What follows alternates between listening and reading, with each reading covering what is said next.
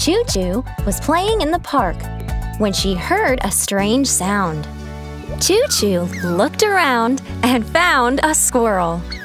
The squirrel's paw was injured. ChuChu took the squirrel to a veterinarian. Cussly came in. ChuChu, that is my pet squirrel. Give it back to me. Look, its paw is injured. The squirrel hurt its paw because it was trying to run away when I was putting it in a cage. It isn't nice to hurt animals, and the squirrel's home is in a tree, not in a cage. The vet carefully put some medicine on the squirrel's paw. Huh? ChuChu lovingly carried the squirrel back to the park. She left the squirrel near a tree. Thanks to ChuChu, the squirrel was back in the park, living happily with its friends.